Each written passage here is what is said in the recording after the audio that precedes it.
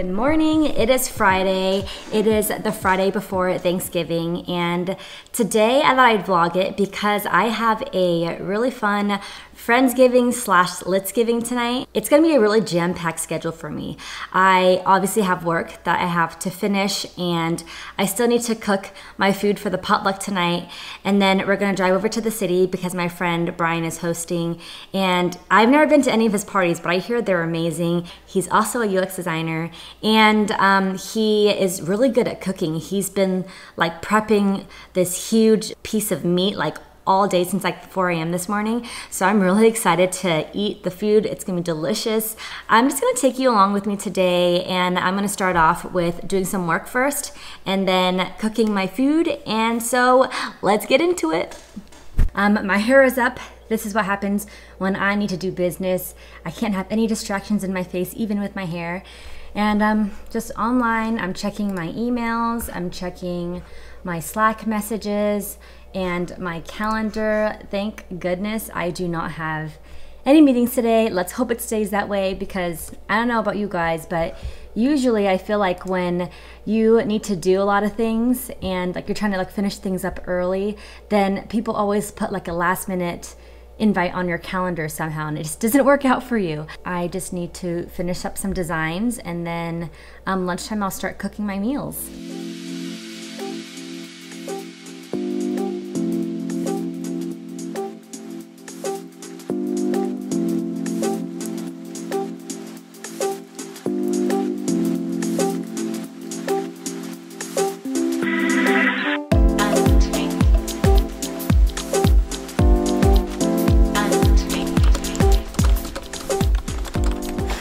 So I'm kind of stuck on this email. One of the hardest things I'd say about UX in your job is basically trying to back up your design decisions. So it's not just about creating nice, pretty mock-ups and doing like the research.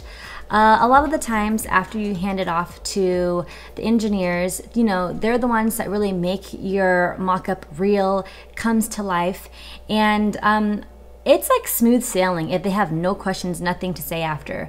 But typically, engineers will usually like come back and tell you there are certain limitations or something that they can't do. And it's like a hard balance. You have to be able to listen to their feedback. So we've been having this chain of emails going back and forth explaining why the UX team feels this way and the engineering team saying why they think it's this way. So they just wrote back to me, and I need to write back again. I think what we're gonna have to do is have a meeting really. So I'm gonna go back to my email and design.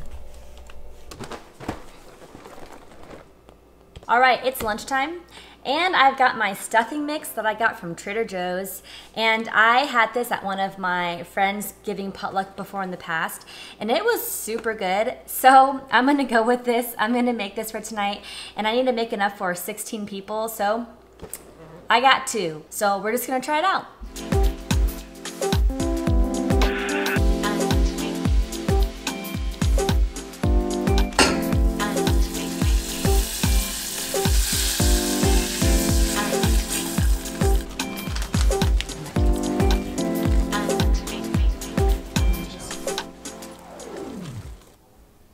Perks of working from home. Someone just pinged me randomly, and I just wanted to get back to them real quick because it seemed like it was an important message. So just running back real quick.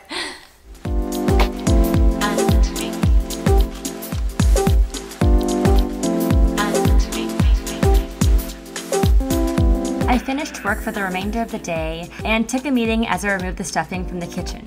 If that's not multitasking at its finest, then I don't know what is. Look how beautiful it turned out. It also got Trisha's stamp of approval. What a little nibbler. Well, this is my second batch. The first one went so well that I decided to do the second one, and voila, I finished. I did it in time, and we also have some creamed corn right here. I'd say my day was a success. I finished my to-do list of projects and then went over to my friend's place just in time to have all that delicious Thanksgiving food. I think an important part of life and key to success is learning how to manage your time and balance everything out. It's how I'm able to have a great work-life balance, and it's something I'm very grateful for every day. I hope you like this vlog, and I'll see you guys next time. Bye!